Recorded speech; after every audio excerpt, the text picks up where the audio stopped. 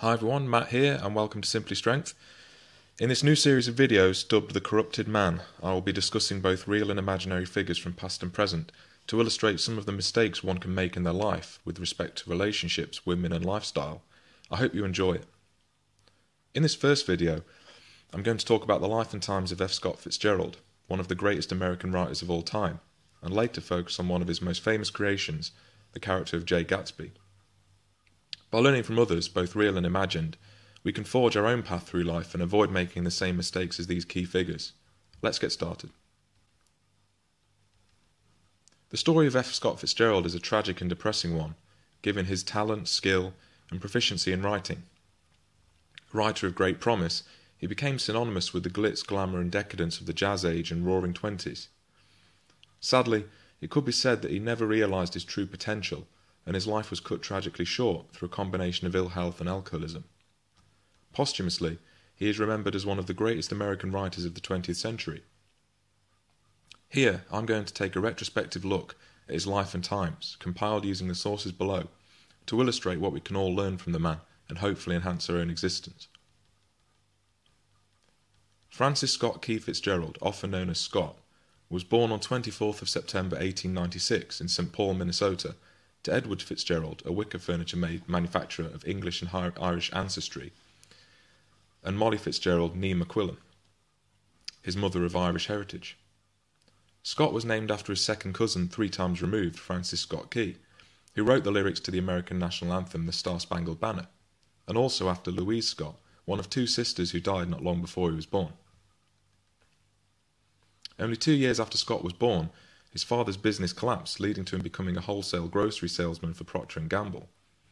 The family were forced to change locations several times by way of Syracuse and Buffalo, New York, at different times between 1898 and 1908. During his formative years he was described as intelligent, with drive, and a keen early interest in literature, with his caring mother ensuring that he benefited fully from an affluent upbringing. However, the frequent change of location during his early school years would no doubt have isolated him and made it difficult to make friends at this time. In 1908, he settled at St. Paul Academy after his father was fired from his job at Procter & Gamble, thus forcing a move back to Minnesota. At the age of 13, Scott had developed a real passion for literature and was immersed in the work of Jane Porter, Walter Scott, and G.A. Henty. He also achieved his first piece of writing to appear in print at this stage, a detective story called The Mystery of the Raymond Mortgage, published in the school newspaper. He also began to explore literary themes, including the social difficulties of the outsider, no doubt influenced by his early years. In 1911, at the age of 15, Scott was again uprooted due to poor academic achievements and sent to Luhrmann School, a prestigious Catholic prep school in Hackensack, New Jersey. Given the proximity of Luhrmann to New York City, Scott was allowed to explore Manhattan and go to see shows in the city. At school, though, he was unpopular with the other boys and was considered to be aloof and overbearing. This is understandable, given that by now he had no doubt grown accustomed to not settling in, and this would have further compounded his status as a social pariah and outsider. At Luhrmann, Scott participated in the school football team. Indeed, many of us can assert the benefits of team sports for social cohesion and bonding. But this led to further exclusion and isolation after he wrote a poem for the school magazine, the Luhrmann News. It was entitled Football, and was inspired by a traumatic incident on the field of play. He was accused of cowardice, and this further contributed to his isolation. So on the one hand, he was trying to cement himself within the social environment at school through sport, whilst pursuing his passion for writing, but unfortunately one was going to have to suffer. In his last year at Luhrmann, Scott would continue to publish short stories in the Luhrmann News. Also, he would meet the prominent Catholic priest Father Cyril Sigourney Webster Fay, a key figure in his formative life, that would inform much of his aesthetic and moral compass throughout his career. Father Fay noticed Scott's talent for the written word and encouraged it, stressing that he should pursue his literary ambitions. Such support from an adult at that time would no doubt have been invaluable and would have boosted his confidence immeasurably, especially given his childhood to date. There is something to be said for boosting a child's confidence, especially a boy's, as they often need reinforcement and direction, particularly during the teenage years when they're finding their feet in life. This is something that Truth Over Everything has spoken about at length, and I completely agree with this. We can all learn a lesson from this phase of Scott's life, and that is to follow your goals and passions relentlessly, ignore the naysayers and go your own way. After graduating from Luhrmann, despite low academic performance, Scott decided to stay in New Jersey to continue his development and pursue his craft at the prestigious Princeton University. He took the entrance exams and his fees were paid for with the legacy left by his late grandmother, who died a month before he commenced his studies in September 1913. It's clear at this time that Scott was putting tremendous effort and time into his writing at the expense of his academic work. This is a topic for another time, but school is often a poor barometer for success and does not truly measure academic prowess or accomplishment. At Princeton, Fitzgerald fervently pursued his writing at the expense of his coursework, a recurring theme as I've just discussed. He did try out for the college football team, but was cut on the first day of practice, perhaps a blessing in disguise. Instead, he forged positive relationships with other writers at the college, such as John Peel Bishop and Edmund Wilson, and wrote articles for a number of university publications. He had also progressed considerably from a social perspective, given his inclusion in the Cottage Club, a prominent exclusive eating club, and the Triangle Club, a theatre troupe. However, his goals of social dominance on campus were dashed as a side effect of his poor academic performance. We can see that at this time, Scott was indeed focused on attaining some degree of social proficiency and belonging, no doubt a result of the deep-rooted effects of his childhood. From an external standpoint, we can understand that belonging is fantastic if the people you are with help you grow and vice versa. In this instance, Scott should have continued focusing on his writing and academic pursuits, instead of trying to attain some sort of social renown on campus. I believe that this was the result of years of isolation during his childhood, and there is something to be said for limiting relocation, especially during a child's developmental years. Due to his poor academic performance, he was placed on probation in 1917 and quit to join the US Army. Fearing his death in World War I with his dreams unfulfilled, he hastily wrote a novel called The Romantic Egotist, although it was rejected by Charles Scribner's sons, and the second to be so. The editor praised Scott's originality in writing, encouraging him to submit more work in the future. It's rare for anyone to succeed at the first time, or even many times of asking, but the lesson here is to continually pursue what you want, especially given what Fitzgerald achieved. Fitzgerald was eventually commissioned as second lieutenant in the Army and stationed at Camp Sheridan near Montgomery, Alabama. Whilst at a country club, he met and became infatuated with Zelda Sayre, the 18-year-old socialite daughter of an Alabama Supreme Court justice and the golden girl of Montgomery Youth Society. They began courting and Fitzgerald proposed marriage, but Zelda was reluctant to marry a man with so few prospects and inability to provide for a family. Now, this is where it all starts to go wrong for him, in my opinion. Up to this point, he had been focused solely on his craft, on his work and writing, improving his skills and dedicating all his time to his passion. And as soon as you inject a woman into the mix, everything falls apart.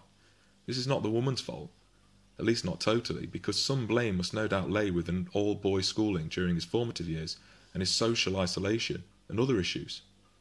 I'm not from that time, so I can't speculate on the mindset or cultural aspects that were prevalent. But why did he have to put her on a pedestal based purely on looks, that she gained solely from genetics and not through any degree of hard work? Here he is busting his ass, hastily writing a novel prior to going to the Western Front, wondering if his life will be meaningless should he die, with dreams unfulfilled. And this prima donna socialite simply has to choose the best suitor, based upon purely material concerns, not personality, or even looks for that matter. Nevertheless, Scott and Zelda began an intense courtship, exchanging letters on a weekly basis, and Fitzgerald was aware of Zelda's uncommitted dating of other men at the time. The war ended in 1918 before Scott was deployed, and the proximity to him actually being deployed affected him. This is evident in a number of characters, including that of Gatsby. Subsequently, Scott returned to New York to pursue an advertising career lucrative enough to convince Zelda to marry him. Put another way, he needed a job that paid enough so he could afford her. Now this is prostitution, in that the highest bidder gets the prize, and gets to have sex with her and own her, as it were. Money in exchange for marriage, sex, and the whole 9 yards. In fact, he would probably have been better off getting an escort or prostitute, but that's beside the point. It's cringeworthy when you think about it. She doesn't want you as a person, Mr. Fitzgerald. She wants your resources. I hate to say it, but Fitzgerald at this time evokes all the qualities of a simp, a thirsty, needy beta male. He should have said, you know what, I'm going to go off and make it big and become a hugely successful writer. Find another suitor. I don't need you and I don't seek any validation from you. I'm not playing the game. At this time, Fitzgerald produced copy for trolley car advertisements at Baron Collier by day, whilst at night he worked hard on his fiction, collecting 112 rejection slips during this period. The passion and graft and tumultuous work he was putting in is evident to me now as I read this, and we can all learn from his relentless pursuit of success at this time. Buoyed by some early success in the Smart Set, a literary magazine, Fitzgerald opted to leave his job in New York to finish his novel, This Side of Paradise, at his parents' home in St. Paul. This new draft was more attractive to Scribner than previous efforts, and Maxwell Perkins wrote Fitzgerald on the 16th of September 1919 to say that the novel had been accepted.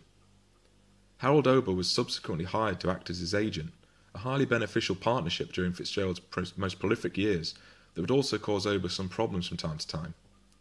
Contrary to what one might think, the bulk of Fitzgerald's income would be provided by short stories written in between his novels.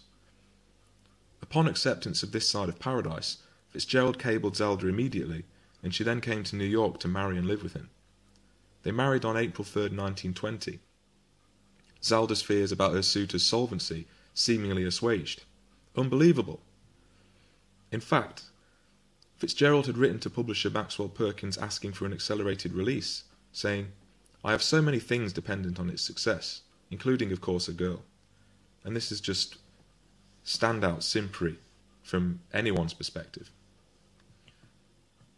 In retrospect, he should have focused on publishing the novel purely because it was his first novel and would have been validation of his success and the dreams that he'd had as a child, putting work into his craft.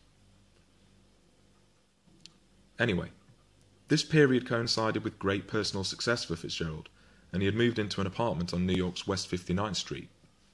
He was also working prodigiously on his second novel. Zelda discovered she was pregnant in February 1921, and the couple toured Europe, taking in many sights and attractions.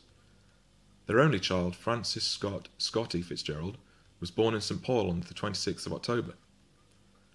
At this time, Fitzgerald was in his element, producing a large amount of high-quality work in prolific fashion. Indeed, the 1920s were a crucial period in Fitzgerald's development, and he formed close links with the expatriate community in Paris and the French Riviera, particularly with Ernest Hemingway. Indeed, he made several trips to Europe during this time. Hemingway disliked Zelda, describing her as insane, and encouraging Scott to drink so as to distract him from his work on his next novel. Moreover, Zelda had said that their sex life was declining due to Scott having a homosexual affair with Hemingway, leading to Scott deciding to bed a prostitute to prove his heterosexuality.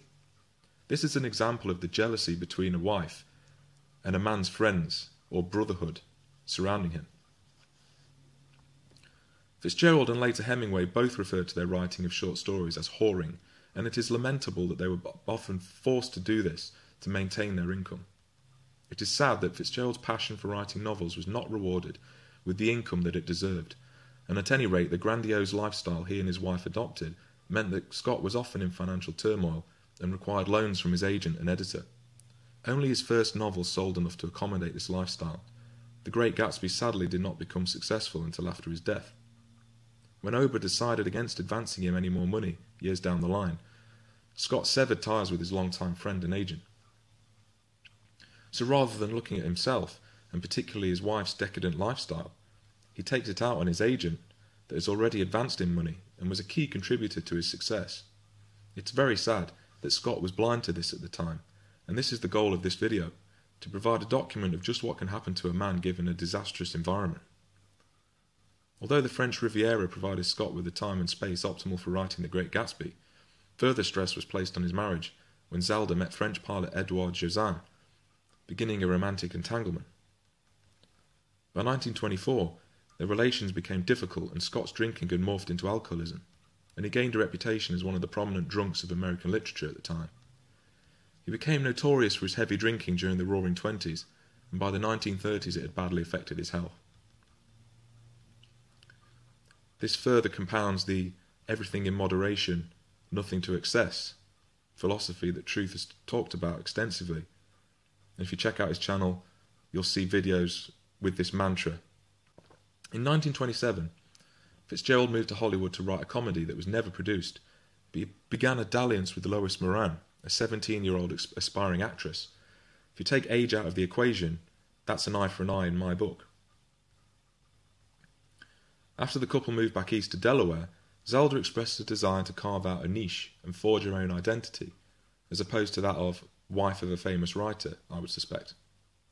She attempted to become a writer and at the age of 27 a ballerina, practising exhaustively.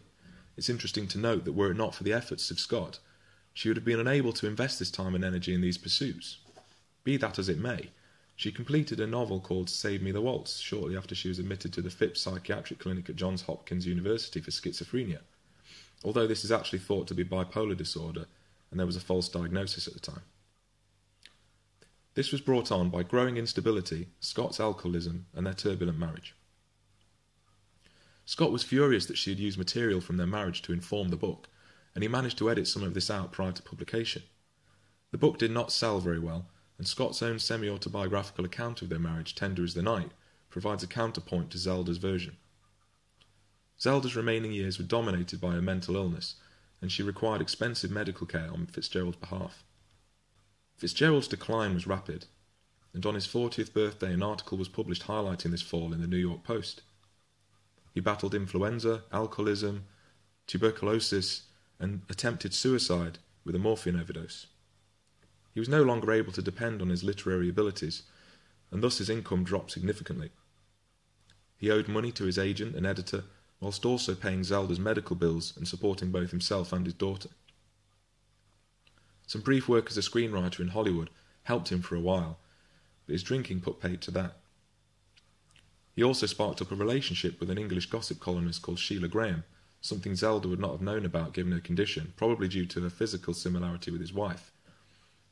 Although by this time Ober had pulled the plug on any more money for Scott, he continued to support their daughter Scotty, as the Obers had been surrogate parents to her at any rate. Fitzgerald declined rapidly in health and died suddenly of a heart attack in 1940 at the age of just 44, believing himself to be a failure. The remaining years of their marriage were estranged and full of resentment. Scott maliciously resented Zelda by this stage, blaming her for ruining him, exhausting his talents, and cheating him of his dreams. He was bitter at this and the continued success of Hemingway. Zelda herself died in 1948, aged 47, when the hospital she was staying in caught fire. In summary, it's a tragedy that Fitzgerald died in 1940 considering himself a failure and his work forgotten, yet posthumously The Great Gatsby is recognised as one of the greatest American novels and one of the best-selling of all time. I'm now going to discuss The Great Gatsby, particularly the character of Jay Gatsby, in that he's one of the most famous of Fitzgerald's creations but also distinctly relevant, as the character encapsulates many aspects of the author's own life. If you are to read the book or see the film, please pause the video now to avoid spoilers. Gatsby is the titular character of Fitzgerald's masterwork, and he was portrayed superbly in my opinion in a recent 2013 film adaptation. Set in the summer of 1922, the novel is told from the perspective of Nick Carraway, a young Yale graduate and World War I veteran from the Midwest, who settles in West Egg next door to the lavish mansion owned by Gatsby. Nick takes up a job as a Bond salesman in New York City, whilst renting a small house next to his mysterious millionaire neighbour. Gatsby puts on decadent, extravagant parties, but does not participate in them, sparking several rumours and conjecture about him. One day Nick drives across the bay to the Old Money East Egg to have dinner with his cousin and her husband Tom Buchanan, a man Nick met in college. They introduce Nick to Jordan Baker, a young golfer with whom Daisy wishes to pair up. Jordan tells Nick that Tom has a mistress who lives in the Valley of Ashes, an industrial dumping ground between West Egg and New York City. Not long after, Nick travels with Tom to the valley where they stop by a garage owned by George Wilson and his wife Myrtle, who is the mistress Jordan mentioned.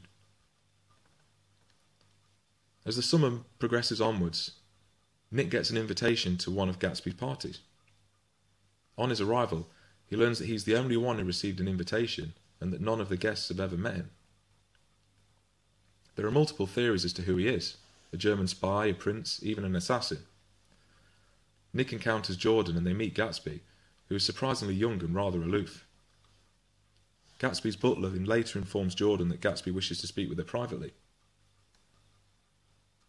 Gatsby seemingly takes a liking to Nick, and one day Gatsby offers to drive Nick to town in his expensive yellow car. On the road, Gatsby tells Nick that he's an Oxford man and a war hero, who was born into a wealthy family in the Midwest, who have all since died. Gatsby takes Nick to a speakeasy, where he introduces him to Mayor Wolfsheim, a mob boss and business partner Gatsby claims fixed the 1919 World Series. During their lunch, they run into Tom Buchanan, and Gatsby appears uncomfortable around him, leaving as soon as possible. Jordan later tells Nick that Gatsby had a relationship with Daisy 5 years earlier and is still in love with her. Gatsby had been throwing the extravagant parties in the hopes Daisy would attend. Gatsby later asks Nick to invite Daisy to tea at his house, without mentioning that Gatsby will be there. After an awkward reunion, Gatsby and Daisy begin an affair. Gatsby is rather dismayed that Daisy wants to run away from New York with him, as his initial plan being for them was to live in his mansion.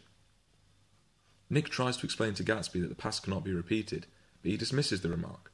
Trying to keep the affair a secret, Gatsby fires the majority of his servants and discontinues the parties.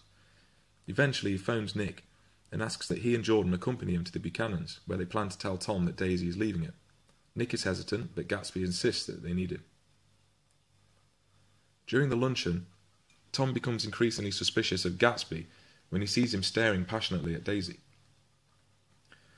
Daisy stops Gatsby from revealing anything about their relationship and suggests they all go into town.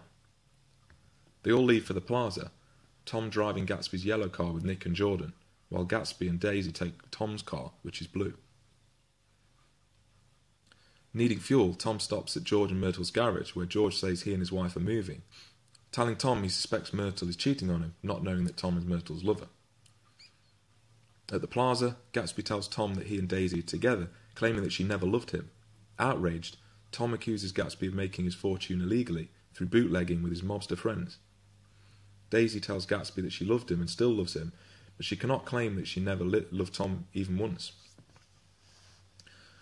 Tom promises that he loves Daisy and that he will take better care of Daisy, as she reminds him of his faults in their marriage. As Tom tells Gatsby that he is different from them due to his dubious background, Gatsby lashes out at Tom, frightening Daisy. She leaves with Gatsby, this time in his car. Later that night, Myrtle rushes out into the street after a fight with her husband about her infidelity. She sees Gatsby's yellow car approaching and runs toward it, believing Tom is driving and had come for her. She is struck and killed instantly. Afterwards, Tom, Nick and Jordan stop by the garage where they see a large crowd has gathered and learn about Myrtle's death. Tom tells the distraught George the yellow car belongs to Gatsby, and he suspects Gatsby is the one sleeping with Myrtle. Nick finds Gatsby lingering outside the Buchanan's mansion, where Gatsby accidentally reveals that Daisy was the driver, though he intended to take the blame. Nick eavesdrops on Daisy and Tom, where he hears Daisy accept Tom's promise that he will take care of everything. Nick is disappointed, but decides not to tell Gatsby since his friend hopes for Daisy's call. Gatsby invites Nick over for the night and tells him the truth about his origins. He was born penniless, his real name is James Gatz, and he had asked Daisy to wait for him after the war until he had made something of himself. He then met Mayor Wolfsheim and entered his business. The next morning, Nick leaves for work and Gatsby decides to go for a swim before the pool is drained for the season. He hears the phone ringing and, believing it is Daisy, climbs out of the pool as the butler answers the phone. Gatsby is then shot and killed by George, who proceeds to kill himself. Nick invites Daisy to Gatsby's funeral, only to learn that she, Tom and their daughter are leaving New York. The funeral is attended only by reporters and photographers whom Nick angrily chases out. The media accuses Gatsby of being Myrtle's lover and the one who killed her, leaving Nick the only person knowing the truth. Nick realises that he's the only one who actually cared about Gatsby. Disgusted with both the city and its people, he leaves New York, but not before taking a final walk through Gatsby's deserted mansion, reflecting on his unique ability to hope and how he lost everything. Back in the sanatorium, Nick finishes his memoir and titles it Gatsby, and takes out a pen to retitle it The Great Gatsby. So that's an outline of the plot, and as I said, all of the links will be below in the description box so you can check them out for yourself. But my thoughts on The Great Gatsby, the film that is, I've not actually read all of the book, but I really enjoyed the film, is that Gatsby is a tragic character. In a sense, he begins the film as someone that all of us as men would potentially aspire to be. He's successful. He's built himself up from nothing, from poverty. He's ran away from home in a sense. He's highly successful. He gets to put on these lavish parties for everyone. And he completely goes his own way, and that's the vibe that I got from the film. But unfortunately, his downfall is a woman, and someone that he's obsessing over. But unfortunately, his affections are not reciprocated. And ultimately, this mirrors Fitzgerald's earlier life, in that Zelda wouldn't marry him, given his financial state. And this is the case in The Great Gatsby. Daisy won't marry Gatsby because he's not a successful man, he's not a rich man. It's got nothing to do with his personality or who he is as a man. And it's ultimately Gatsby's downfall. He turns from an independent, successful man, strong-willed man, a player almost, into a simp, such that he takes the blame for Daisy killing Myrtle, and Daisy doesn't even come out with the truth, and she lets him take the fall for it, and that's how much she cares about Gatsby. So we can all learn from these examples, and I'm sure you can see my points in this video. Firstly, from F. Scott Fitzgerald's life, and from the character of Gatsby, from his masterwork. So I've thoroughly enjoyed putting this video together, and I think it's going to be quite a successful series.